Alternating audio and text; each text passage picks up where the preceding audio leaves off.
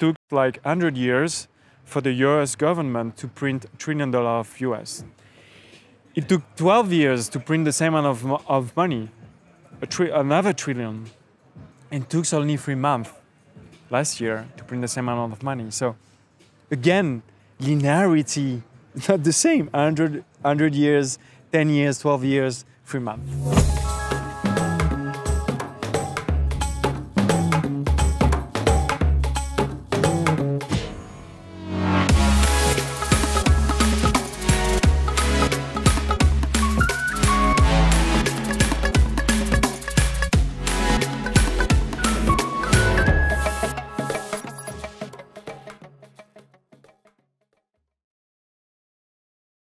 In a fast-moving and confusing crypto asset market, get an edge with Cryptoslate Edge.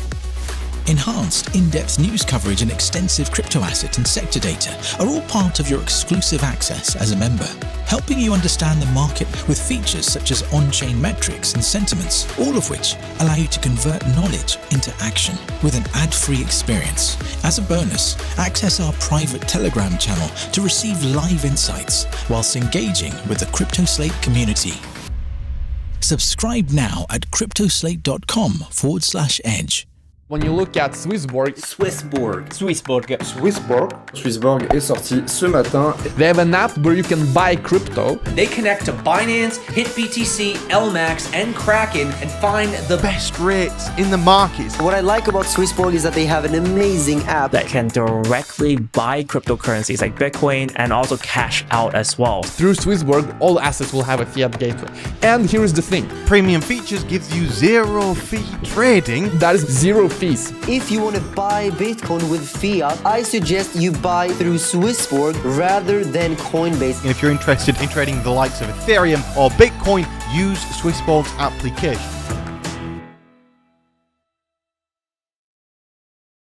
Dear crypto community, blockchain buddies across the globe, welcome back to Cryptonites, the special edition Dubai Crypto Millionaires. Millionaires, not just a bank account, not just your ledger, but your actual mindset. Having sustainable habits, talking about investment, crypto, and all the cool topics so that you enjoy every single second. And today we have one of the most underrated, according to my biased view, people in crypto who's not in front of the camera very often, but has tons of gems to share with all you guys. Without further ado, a brother from another mother, Anthony lesoismier. Hey, brother. How you doing, bro? Very good. We've been wanting to do this for so long, man. Finally. But time flies. It does. Time flies, man. It's incredible what's happening these days. And I really want to kick off, Anthony, about, your background in finance, because, I know the early days, you've had some rough times, some tough times, which built you to the Anthony of today and wanting to change the paradigm and everything. But you have so many insights from traditional finance. Bring us back to the early days in finance. Sure. So I guess, my mind was always oriented to this field where you have to somehow manage random process, right? So in the very early days when I was a kid, my grandfather loved to play cards with me, right? So in the card game, there is a component about strategy, but you have to manage as well some kind of probability, right? You have to manage, and on top of that, you need to manage the behavior of your opponent. So there is both the random process that kicks in the strategy, which is how can I lead the game to winning strategy, but as well the randomness, because sometimes you're just unlucky and you need to accept that and you need to process that, because on the long-term run, if your strategy is good, it must pay off. So this is how I guess, I was really passionate with that.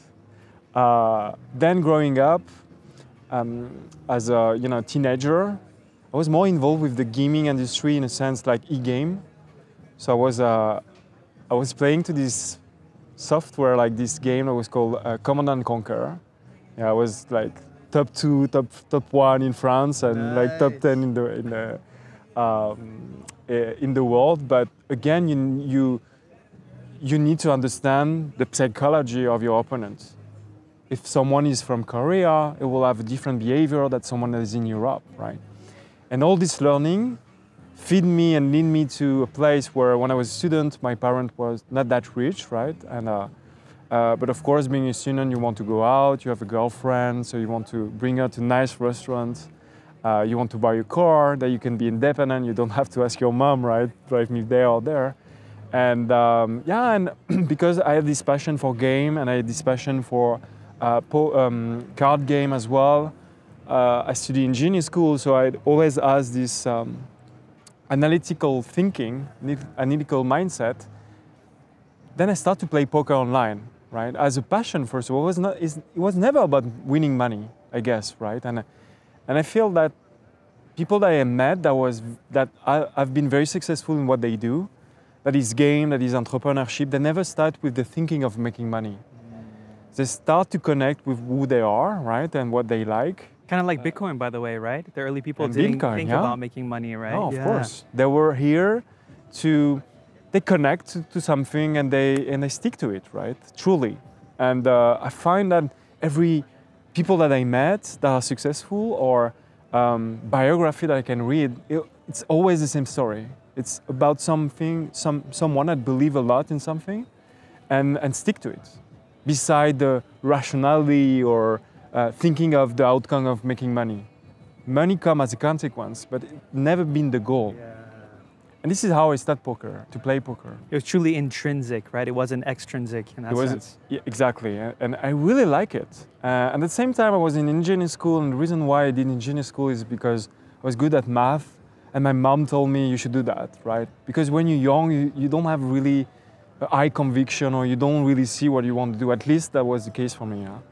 I was more thinking of enjoying with my friend that say, oh, in that amount of time I need to do that. And so I've done my engineering school, I've done very well.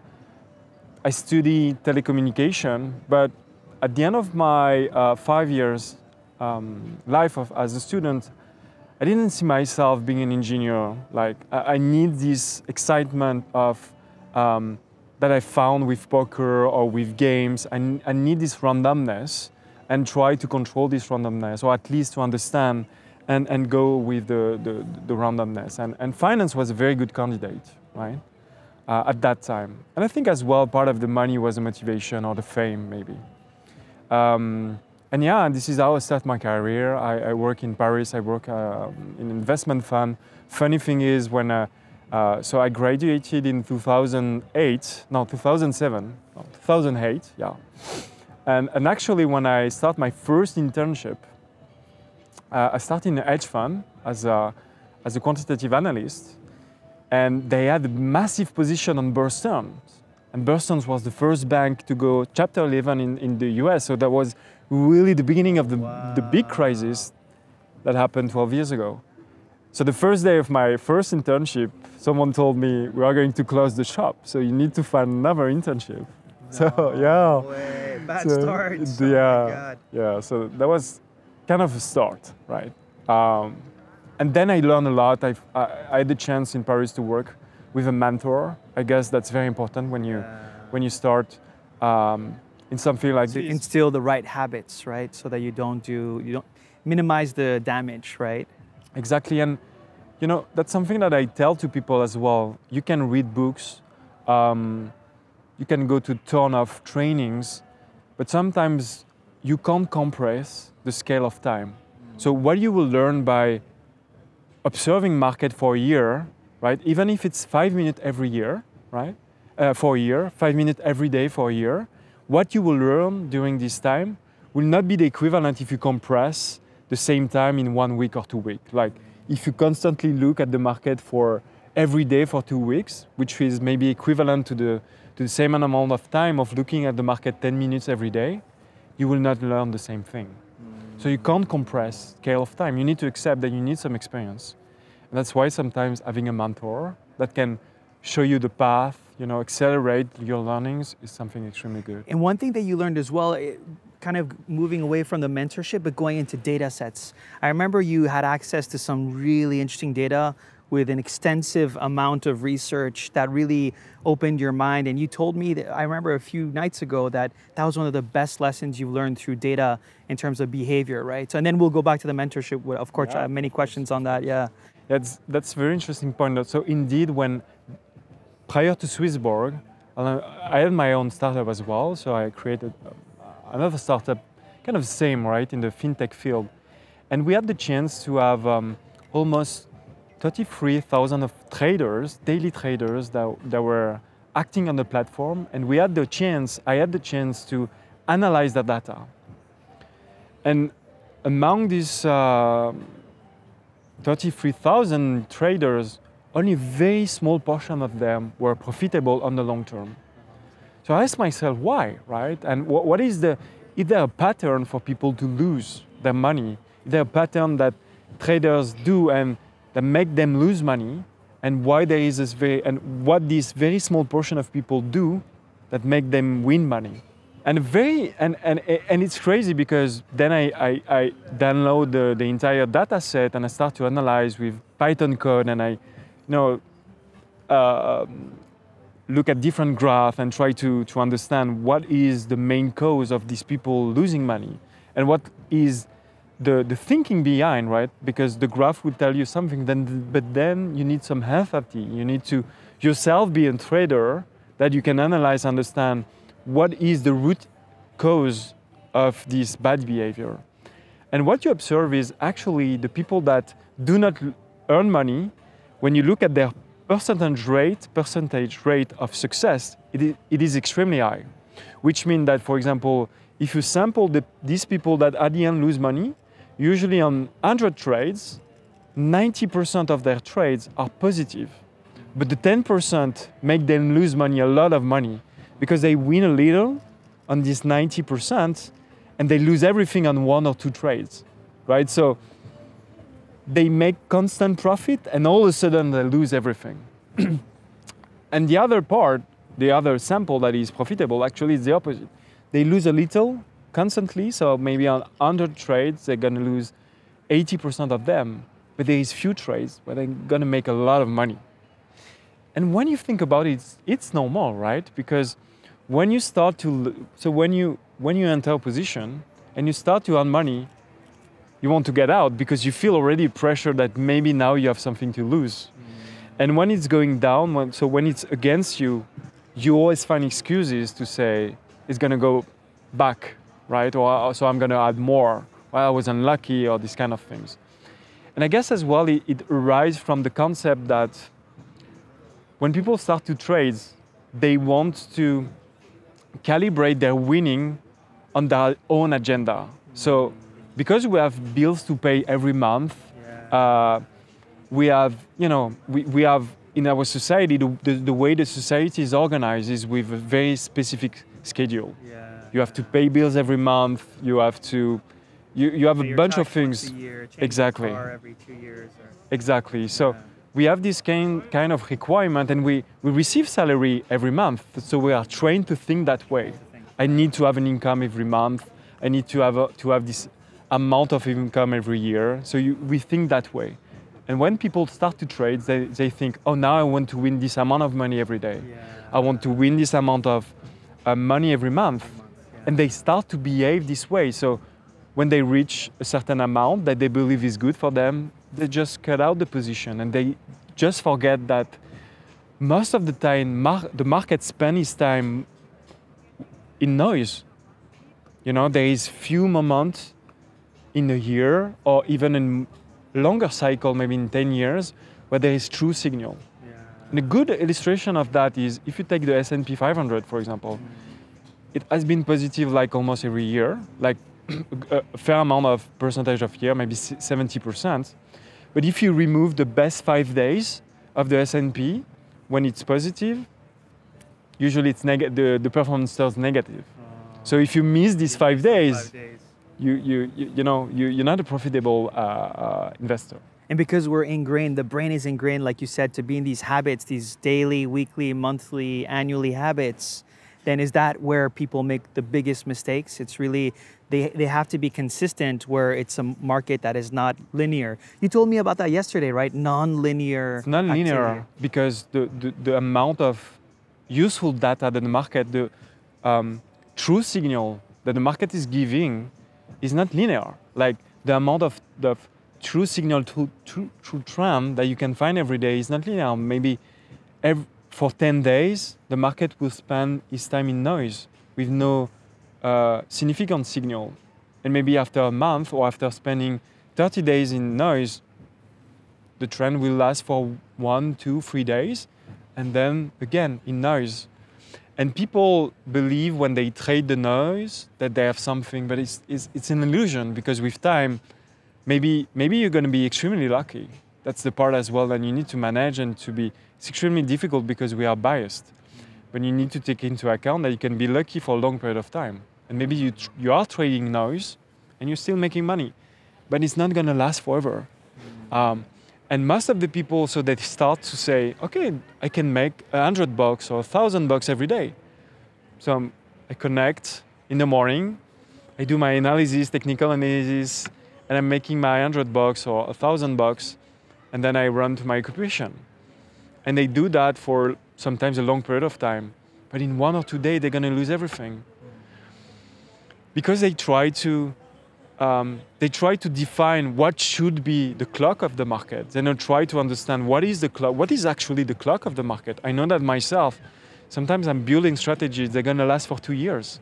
I'm not going to go out from my position for 2 years. So for example, I give you an example because, of course, the source of conviction can arise from different sources. I'm not specifically, for example, someone that is extremely a specialist into technical analysis or this type of stuff. I believe in a very long-term trend and you know, I have a more long-term to mid-term approach. So for example, right now, I know that the market is extremely bearish when it's come to USD and quite positive when it's come to Euro. And I'm kind of the opposite. I think the Euro will suffer a lot in the coming years. I don't know how long it will take, but I think the situation that we have experienced with COVID will impact dramatically the psychology of entrepreneur or economical agent in Europe. And as a result, the euro will suffer a lot. So then it's all about finding right tools. So is it simply going in the market, in the future market and short the euro dollar, or is it finding options? So then it's you as a trader to find the good tools, right? But what I'm saying is, this is what I see as a trend, but I don't know when it's going to happen. And if I want to say, this is my vision and now I'm going to earn this amount of money, like $100 every day, most probably I'm not going to earn money at the end. But if I say, when the market will be mature enough, maybe I will be wrong, but if I'm right, when the market will be ready, then this is how I'm going to make money. And maybe I will have to wait for a year or 2 years, but it doesn't matter because the few days after 2 years, the few days where the market will effectively materialize the move, like we've seen so recently with Bitcoin, right? Going from 20K to 40K, this is how you make your money, right? This is how you make your performance, and then you can say, okay, now I've accumulated enough that I can run another strategy for 2 years and I'm going to live with this money that I've made so far. So one of the biggest learning is from analyzing this set of data from 33,000 of traders that trade every day. So professional, non-professional is, do not try to fit your own clock into the market. Accept that the market has its own clock, and that's why, you know, people are so fan of algorithm, because the pressure that you get by not winning constantly every day is extremely high. Because this is, again, now not how we are raised, this is not how the society is built.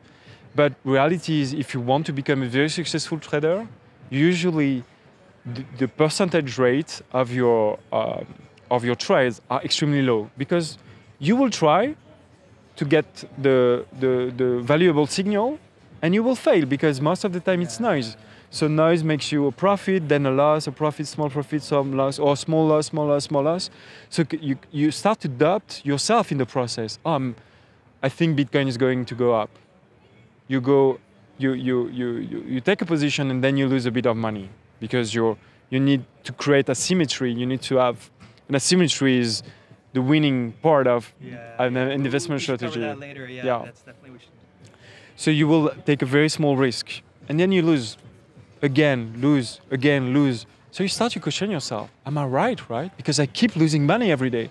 That's the opposite of the psychology that is winning money all the time. Yeah, and if I can just I want to interject something, because I find like that is exactly what it is. Because if you get bored, you know, and something is going sideways, very often people, because of this habit, this ingrained habit, you know, they're going to sell off a position, and maybe 2 days later that position's going to moon, just because they didn't have that patience, right? They were expecting, you know, I wanted to take profits in 1 month or 2 months, or my position was only 6 months. And very often it's happened to you, no? Where you just sell it off, you're like impatient, okay, forget it, nothing's going to happen, then all of a sudden, boom, to the moon. Of course, you know, because it puts so much pressure. You know, to be honest, the only position I have done that is SwissBorg, because I'm here, right? So sometimes I see what the market could not see.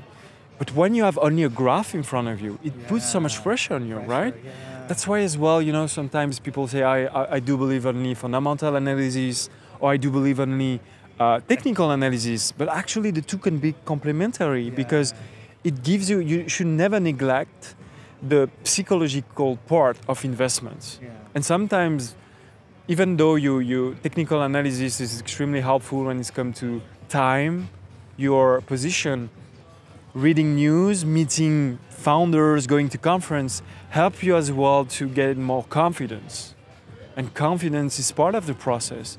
You should not be blind and confident, but you should be aware and confident. You know what this reminds me of, Anthony?